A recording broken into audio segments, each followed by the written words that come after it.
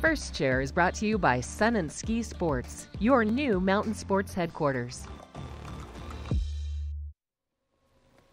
Hey everybody, welcome back to Beaver Creek for one of my last First Chair spots.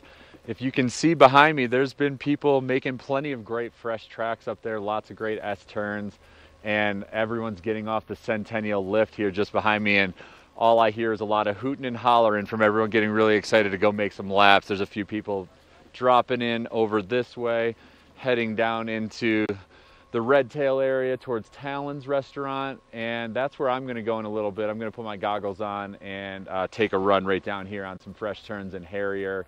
Just some fun intermediate terrain and just easy access to pretty much the whole mountain here in Beaver Creek.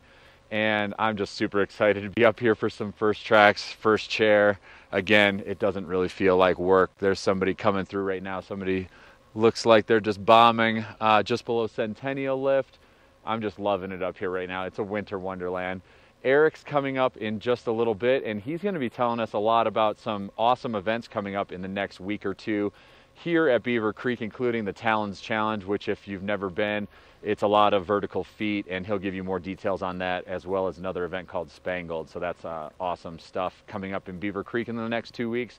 And right after him, Gary's going to be telling us quite a bit about what events are coming up in the next few weeks over in Vail, including at the end of the month the Burton US Open, which if you're a snowboarder like I am and like Eric is, just one of the best weekends of the season to be here in Vail. So I'm looking forward to those events coming up and what the guys have to tell us about it.